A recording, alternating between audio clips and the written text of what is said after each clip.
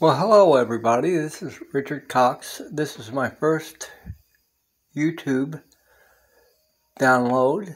I am a weaver. I've been weaving since about 1974. Right now I'm weaving a table runner on this 60-inch loom. These are the harnesses they're called, and I have 4. My loom can hold as many as 10 harnesses, but right now I just have 4. The harnesses the more harnesses I use, the more patterns that I can make. This is a very simple pattern.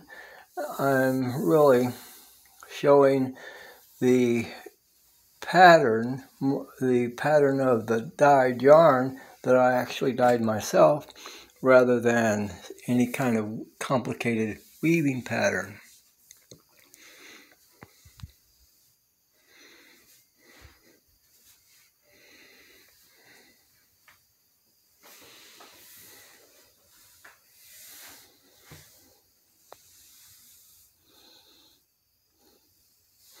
This is called the warp.